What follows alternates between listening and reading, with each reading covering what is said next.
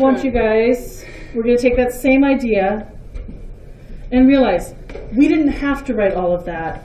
We looked at this, and from all the work we've done this week, you guys know how to pull a radical apart. And we really could have done just this. The rest of this is just showing other ways to get to that answer. Let's take a look now at this expression. X to the second and y to the 1/2 to the 4th power times this radical with an index of 3, y to the 3rd. Ooh, more numbers. I know. It looks crazy, but let's just take it piece by piece.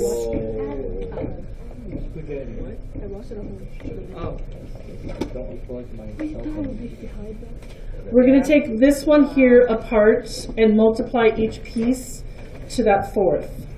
So the x is going to be 2 times 4. The y is going to be 1/2 times 4. And what do you guys think is going to happen with this radical y? It's going to be y times y. It's just going to be y. I knew it. To the 1st power, but I'm going to leave it off. That's the same thing, right? Mm-hmm. Yeah, and you're multiplying by like. What is 2 to the times 4? 8. So this is going to be x to the 8th. What's the y power going to be? 2. And this is a y. So You combine them? So they're going to be combined to become y to the 3rd. y to the 3rd.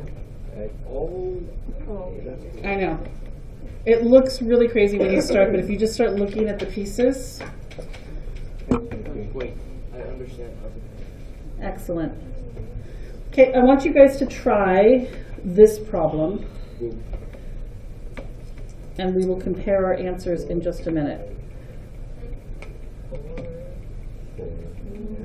Can you guys see it all the way back there? Y12. So that's an index of 4, x to the 4th, y to the 12th. All right. Then, and then. Oh, you want us to write those? Solve it now? I think that's easy. Wow. Okay.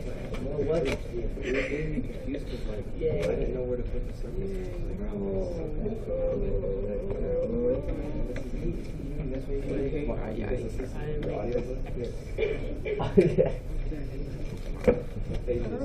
What kind of monster? Okay, who wants to tell me what they got? B. Good. What is it? X and y to the 3rd power. X and y to the 3rd power is right. Yay. How did we get that? This is the index of 4. How many x's are there? 4. So when we pull them out of the radical, it's represented as this x. Yes. And there's 3 sets of 4 in the 12. That's why this is y to the 3rd. 3rd power. Okay? I'm going to have you guys just practice 8 of these, like yesterday. 2 of them are in the form of a fraction. So they look like this. X, y to the 1/2 to the 2nd power over the radical Easier. Oh, it's not that bad. Here.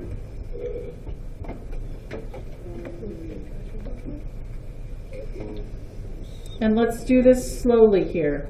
What happens if I take this x to the 2nd power? It just becomes x to the 2nd, because there's an invisible 1 here, and 1 times 2 is 2.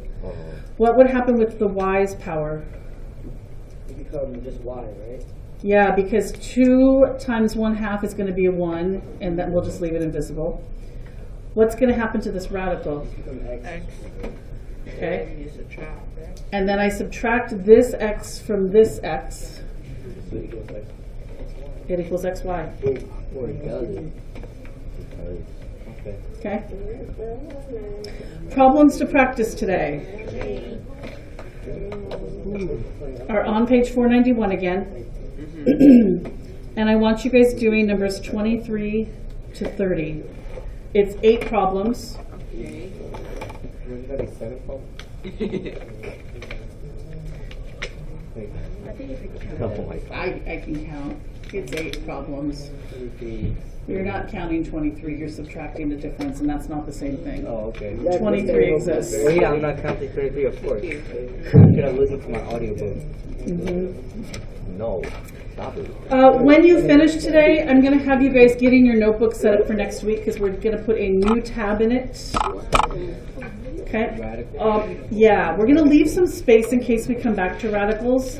But the rest of chapter 7 is polynomials. Oh, And we started on Monday. Yes, polynomials. And not Polly wants a cracker, no. Polynomials.